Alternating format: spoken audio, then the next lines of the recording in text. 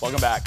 We're all spending more time at home these days. And starting today, we're going to kick off a month-long series to help you spruce up your surroundings. Every week, local HGTV star Heather Fox will give us useful tips that you can use in your house. And today, it's all about dry flowers.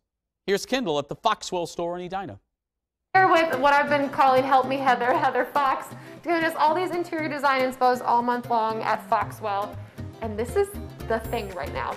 Teach me about dried flowers. Okay. It's big. It is. Okay, so dried florals are huge, huge, huge this year. So even though it's kind of thought of as a fall thing, Right. it's been all year round, and I think it's going to continue. So invest in some pretty dried florals now, and they're going to last you for, I mean, really forever. They're dead. What are they going to do? Just dust them and you're good. I love that, and I think it really will hold over into everything too. So you set this up, this is great. So it's easiest to masterclass. Exactly. So this is real simple. This is for the basic lady and all of us. Yes, this is just sticks. I mean, come on. But how cool does that look? Imagine that on a mantle.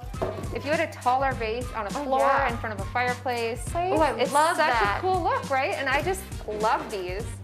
So simple. Shoved in there, really. They're just shoved in there. Oh, this is for all my basic ladies out here. Love it. Easy peasy. Next up. Okay, step 2.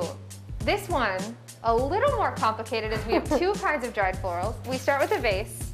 This is sold in a bundle, this grass. Oh, nice. The grass goes in. The hardest part is making sure it fits. And then you have these little guys.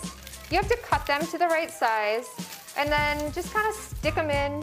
Key again, cutting to the right height. You don't want these to be the same height. You want them to, be a little bit shorter.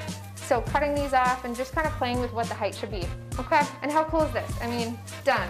This is for our Let's Try It mediumers. Still simple though. This is really just 3 different bundles all put together. So this is 1 bundle of grass, 1 bundle of these little dudes, 1 thing of this, which is baby's breath. I was like, is that baby's breath? It is, it's coming back. I love it. Coming back. That's so awesome. And the cool thing about baby's breath is it's actually really easy to dry on your own too. So if you buy some live stuff, you have it, sitting in your dining room, it looks all cool. I really do like baby's breath.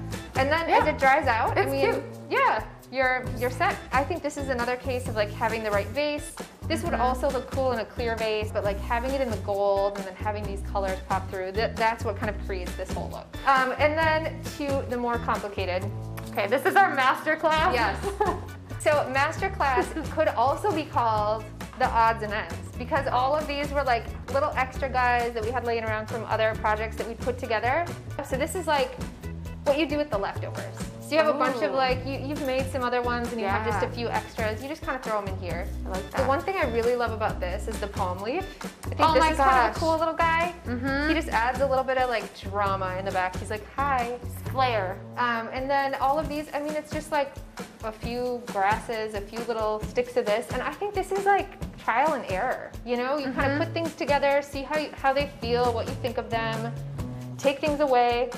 So it's a lot of editing. And then also these guys, I think it's kind of figuring out that they're the right height. So maybe starting with longer, because you can always go shorter. It's hard to get taller. That pampas grass is like what everybody has right now. Yes. And I used it at my house and it got everywhere. Oh, it is so messy. Okay, my trick. Yeah, you have to just like shake it like crazy. Outside, not inside. Right. And then you take hairspray. Spray it with hairspray, and that's gonna lock it in so it's not gonna all fall. See? Look at hardly falling. Oh my goodness. If I had only known this like a week ago.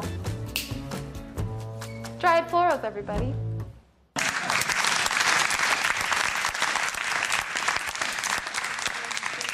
Cyclical. Everything that's in fashion eventually comes back. Always. My mother used to have in the 80s, in a corner, these giant feather things that looked like droppings from a peacock. And they were huge, just giant fern things that looked like that. Yep. But they were messy and they would drop things. No one ever thought of spraying some Aquanet on there. I know. That was like the biggest tip was with the pampas grass, because it's really big right now. Everybody uses it. And Why do I love when you say pampas grass? That's right. It just gets everywhere. Find at the very conceited table in the cafeteria. Basically. Yes. Well, Betsy has pampas grass. And what we talked a lot about with that was just the hardest part is actually just getting it in the vase. And so if you make the whole arrangement in your hand and plunk it in, then it's a lot easier. I don't know if you've tried to do these. It's kind of hard to make them look pretty like that. Yeah, I did some on Saturday. It didn't turn out well.